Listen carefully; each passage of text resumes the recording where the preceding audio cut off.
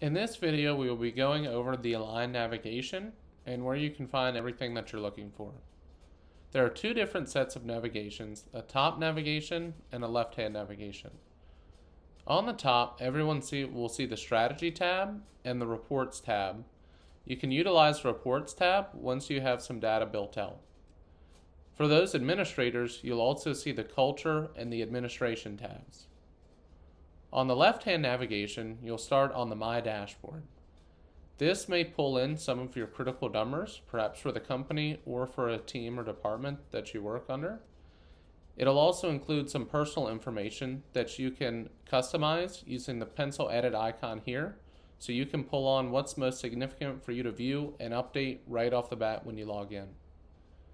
You can also edit the company dashboard, so you can give insight and allow the team to see how you're doing towards your highest level company critical numbers and priorities.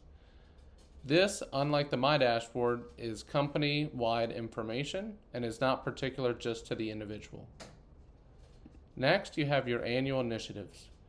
These are your one-year initiatives or annual priorities that then get cascaded down into your quarterly priorities, so you can see how you're doing towards those annual goals on a quarterly basis.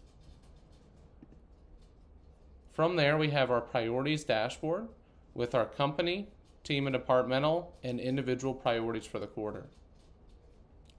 From that, we then have our daily and our other huddles. Other huddles will capture any weekly, bi-weekly, or monthly meetings that you're a part of.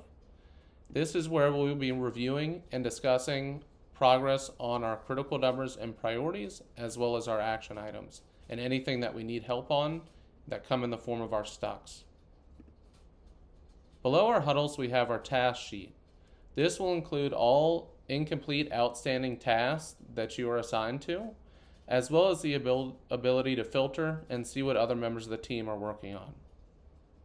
From that, we have our top priority calendar. The top priority calendar highlights the number one thing that we are focused on and are holding ourselves accountable to accomplishing each and every day.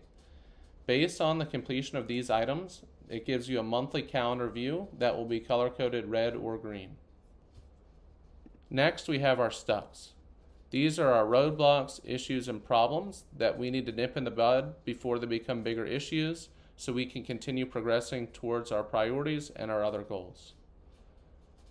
Suggestions allows anyone to leave anonymous comments and suggestions for the entire team, such that an administrator will be able to respond to your feedback. We have our metrics tab that allows us to build out additional KPIs and metrics using our Salesforce and Zapier integrations that allow you to integrate and automate the updates of your critical numbers, quarterly priorities, and quarterly targets in your one-page strategic plan. Our Learn tab links to a ton of helpful resources and other high-level PDFs and documentations. Lastly, those administrators will also see the Invite Users option, so they can quickly and easily invite other members of the team to join the account.